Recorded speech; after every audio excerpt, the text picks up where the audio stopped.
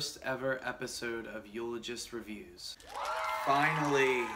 Today I'm going to review two bands, Common Choir and Dead Lakes. Then I'll be moving on to some local and national music related news. And finally, I'll be talking about my top 3 artists I've been listening to since the beginning of 2018. So let's get started.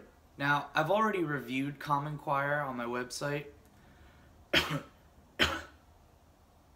but this Minnesota band deserves another shout out. They've got 2 new singles out, Lower Roads Home and Roman Hands, both very intense, driving metalcore songs that you can bob your head to in any situation.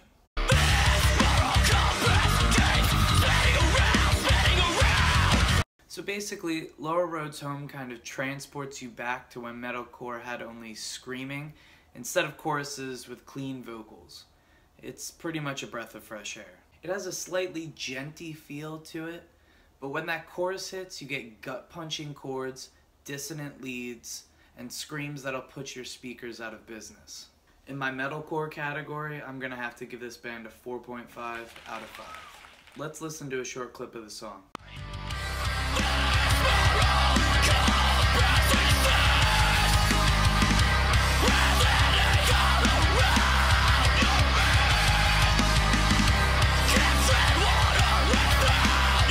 Next up on the list we have Dead Lakes, from the other side of the universe, Tacoma, Washington.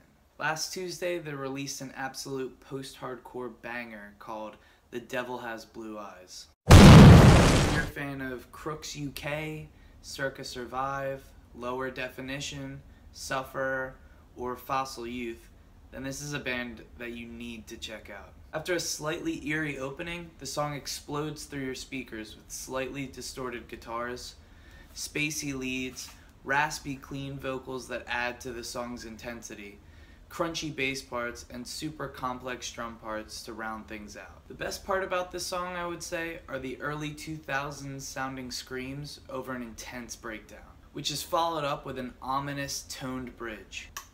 Genius. In my post-hardcore category, I'm giving this song a 5 out of 5. Sorry not sorry, it's perfect. Let's take a listen to another short clip. Wishing life was doubting shade. All my life is balancing slave. It's all we know.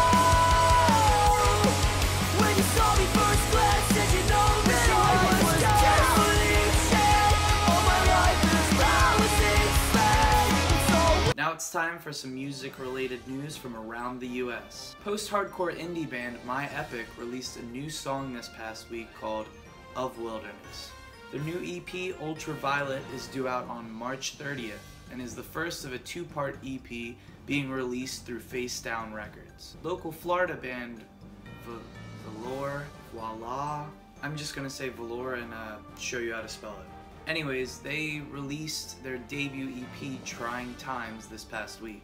I already reviewed this on my site, so make sure to give it a read and listen to this melodic hardcore masterpiece. Fossil Youth also released a music video for Late Night Swim, which is from their album A Glimpse of Self-Joy. You can catch them in a town near you while they're on tour through the US and Canada from now until March 10th. For info and tickets, just go to the following site. Last but not least, my top 3 albums that I listened to in January of 2018. Number 3, Discovery by Sleep for Sleepers. This is an album from 2014 for fans of anything ambient, rock, or pop. Number 2, For When You're Falling Backwards by Rome Hero Foxes. This album came out back in 2016. Anyone who was a fan of early From Indian Lakes is probably going to lose it over this album. Finally, the number 1 album that me and Loggy listened to for all of January 2018, Young and Courageous by Tides of Man. This is another album from 2014 that pretty much changed the meaning of instrumental band. Every song is emotional, epic, and ambient. That's it for this episode. Keep checking back every week for more content. Hit the subscribe button if you like what you saw, and make sure to follow me on Facebook right here and my website also right here. Alright, thanks. I'll see you next week. Does the devil really have blue